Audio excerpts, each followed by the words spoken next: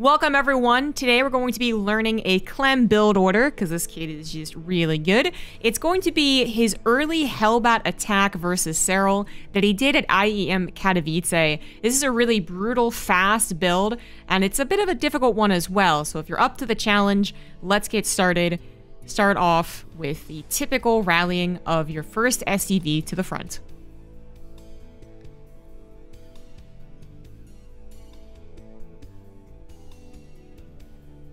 Supply depot.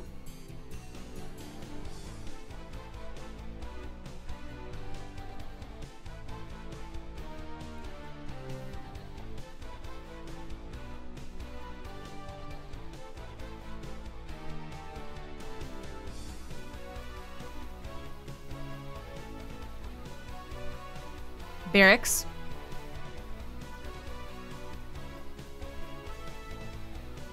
Refinery.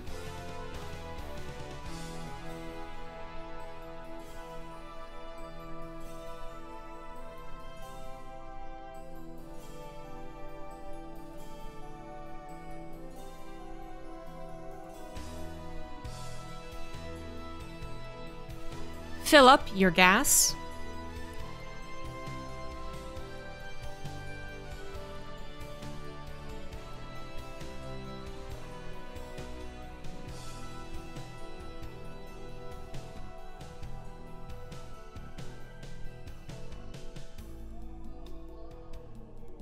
With the barracks finished, start up your orbital and immediately get a reactor.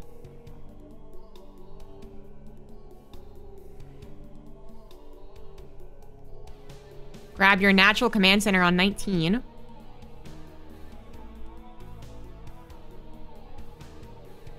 Build your second supply depot at the front.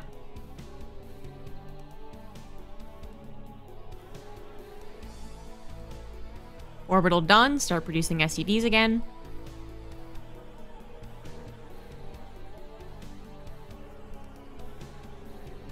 Reactor is done. Start producing Marines. At a factory.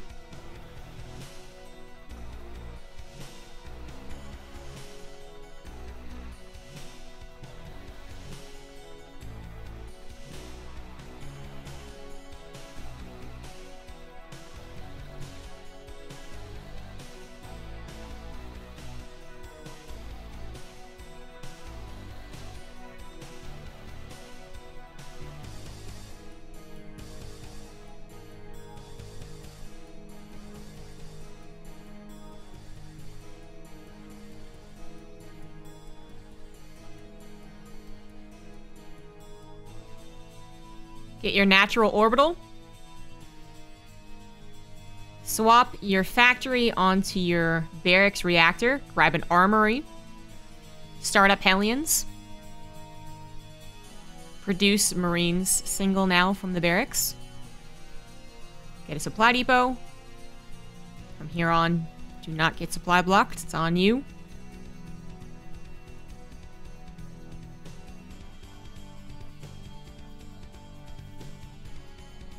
Get a tech lab on the barracks. Move out with your Marines first. And then just rally your factory across the map.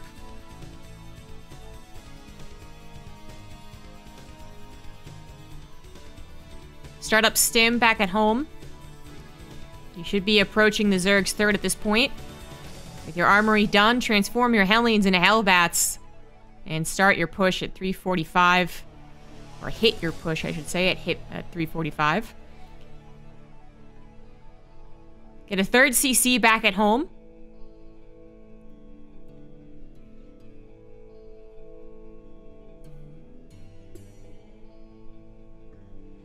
Keep producing Hellions back at home and keep producing Marines while trying to get as much damage done.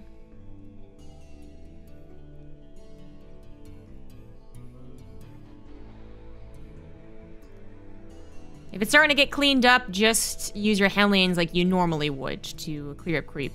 Back at home, grab 2 barracks and your second refinery.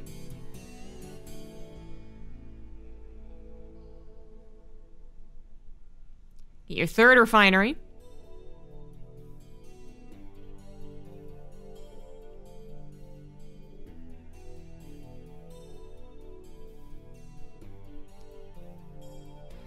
Get your starport. Swap the factory onto its own reactor. Build a new reactor with it. Fill up all your gases. Get a 4th refinery. And now you're going to be looking to build up to 2 medevacs and as many marines as possible into Wood of Mines. The usual stuff. But Serral does an attack at that point. So that's the base build order. Let's go into the build order discussion. So the strengths, it's a very rare opener that will surprise the opponent. It's rare because the actual potency of this build is kind of in question. The non-stop aggression is just something that even good Zergs will struggle against. They just won't expect so many attacks so quickly and so one after the other. If you don't get attacked yourself, you can do the Hellbat build into a very quick stim, double medevac follow-up into more, double medevac drops. It keeps on going. It's a high skill cap, so this is one of those builds where I would suggest if you're new to Terran that you do not use. It's not particularly just well set up to teach you the mechanics of the matchup because it requires so much effort. It requires so much multitasking to really work and so much being on the ball when it comes to the build order. So it's something to challenge yourself with, and it's a lot of fun when you feel comfortable enough to do it, but let's put it as a strength for now that there's a very high skill cap. Still provides early game protection to a degree. Getting reactor first is obviously not a very good scouting tool. You don't have a Reaper.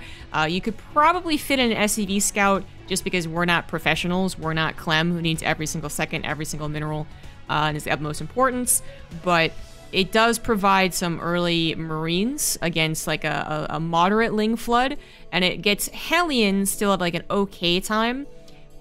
I guess it would say that in the early stages, this is not particularly good, but in the early, as in like, 4 to 5 minutes, like let's say around there, then it's where it's okay. You do continue producing Hellions, so you don't just, shoot all your Hellions out, have them turn to Hellbats, they all die, and then you're screwed because back at home you're transferring over into barracks. No, we saw Clem actually continue producing Hellions, so we did a Hellbat push into Hellion control into the double medevac drop. So, yeah, early, maybe not the best protection, but let's say early 4 to 5 minutes, it's pretty okay. Weaknesses, there's no scouting, I already went over that, so no Reaper. Again, an SCV scout can be fit in just if you're a pleb out there. If you're looking to do exactly what Clem does, though, you are going to have to skip the SCV scout. Its lack of early Hellion count can hurt against Ling Swells, so like if having 4 to 6 Marines is an okay start, and make sure to put them on that ramp as well in case there is a Ling Flood.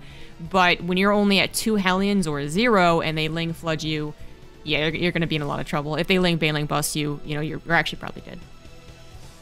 Doesn't necessarily give you a huge advantage. In this game, Serral just had to micro back his queens for a moderate amount of time and managed to deal with it okay. The real power of this was that Clem could do that into Hellion control, into drops, into a push, because the guy is so crazy fast. So unlike a Hellbat push that comes with 6 and a medevac full of 4 Marines, something like that, right? This is not necessarily going to give you the easiest win. I would say that if the Zergs are, let's say, they avoid micro. I don't want to use the word bound, but if they avoid micro, then maybe you can get an instant win from this because they don't have enough queens. They let their queens all bulk up. They don't have larva, all those things. Then maybe you can get a couple of quick wins, but this is actually more of a tempo-based opener almost. It is more so about the swift bio follow-up is the last point. So it's not about the free easy win with the Hellbats necessarily, since there's so few of them. But there is an off chance that it'll snowball to something really big. It is more just about keeping that pressure up on your opponent. So some tips and tricks for the build. Don't spend time on the third base of your opponents. Hit the natural hard and fast. So you can see that in this video. Clem saw the third hatchery, which is in a bit of like a triangle forward position a bit on Lightshade, and he just skipped it. You have 4 to 6 Marines. You have 2 Hellbats. That's not going to kill a hatchery very quickly. And it's going to give your opponent a lot of time to react, so you just won't do any damage. And there's not even anything at the third. It's done, but there's not going to be many drones or any at all. So that's not the goal. The goal is to hit the natural, because there's very little creep spread, there's very few queens, there's probably only going to be the first 4 lings, the anti-reaper lings, as opposed to the like 16 lings they'll build around more of the Hellion, 6 Hellion timing. So you want to hit that as hard as possible, as fast as possible, and hopefully even catch the queens before they have time to react. In fact, if you can, on certain maps or against certain opponents and their choice of third base, you want to try and avoid being scouted until you're hitting the natural, until you're hitting that first creep tumor, right? And then they will have as little time as possible to react.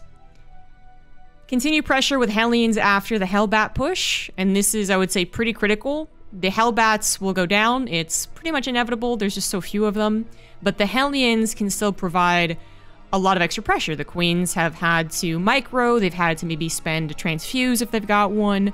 They want to quickly get back to injecting after all the chaos. So the Hellions now have an even easier or a higher chance of actually doing their job, which is taking out building creep tumors and stopping the queens from just roaming around willy-nilly. And they're still important scouting tools. So in Clem's case, actually, his Hellions, I think they retreated back home because there was only 2 of them. He kind of scouted once with them and then returned home, I think is what happened. So he actually kind of missed that Serral was building a ton of Ling and Baneling outside of his natural, which, you know, that's the only thing really I could critique him on, is that maybe if he had been more present with his Hellions and taken into account that that is a possibility, he would have scouted it. I think it was just such a low counter possibility, especially with a guy like Serral, that Clem didn't even think about it. But anyways, the pressure at the Hellions afterwards is arguably more important. Do keep in mind you want to be careful. If you only have 2 or 4 Hellions, 6 is the real sweet spot for microing. That even if you kind of mess up microing, you're not particularly good at it, it still will do the damage. So just keep that in mind, as Clem did, and they are important. They're scouting, their defense, and when you're comfortable, they can be used to control. Not attack necessarily, but they can be used to control and harass. Keep Hellions alive for an attack with the first level drop. So again, those Hellions can be so useful in so many different ways. The first Hellbat attack is done and over. The Hellions afterwards clean up a couple creep tumors, keep tabs on the opponent, make sure they get a couple of lings to defend against them, and then they don't really do much else. That's fine. You turn them into Hellbats with your first push, and that's still pretty damn helpful. 6 more Hellbats after the... Let's say it goes Hellbats into Hellion pressure, into double medevac drop, into a push with also 6 to 8 additional Hellbats. That is quick. That's a lot of pressure, and that is also going to be forcing them to have a decent amount of Banelings, which if they're under so much pressure, they might not have. And then 6 Hellbats is incredible against someone who's only has Lings, is only just now building Banelings. So... I mean, it sounds kind of odd, but the real goal of this build is learning how to use your Hellions and how to keep up the pace with those Hellions. So again, a difficult build, as generally in other builds you have against Zerg, you can kind of sit at home a little bit more, do a moderate amount of scouting, and then have enough Hellions that if they do an attack, hopefully you can go ahead and defend. But in this one, you got to be more active on the map. You actually have to send your units outside. You have to have your build really well behind it so that you have enough Marines to continue up the pressure, because they're not going to be in a particularly fantastic spot if those first Hellbats really don't do a whole lot. So it's one of those builds where, I don't know, reach for the stars, guys. If you want to be like Clem, this is one of the most Clem builds that we saw at Katowice. It was so fast, it was so multitasking based, and that's what that guy's really good at. So it's a perfect way to, I guess, expand on your Terran play if you're looking to get into bio, and then some, really look to increase your multitasking and be like your favorite player, Clem. This is a build that I feel like actually defines him to a certain extent. So hopefully you guys have fun with it at the very least, because that is ultimately the goal in StarCraft, is to have fun. So even if you're getting clobbered with this build, if you're having fun, don't even worry about it. Just keep doing it.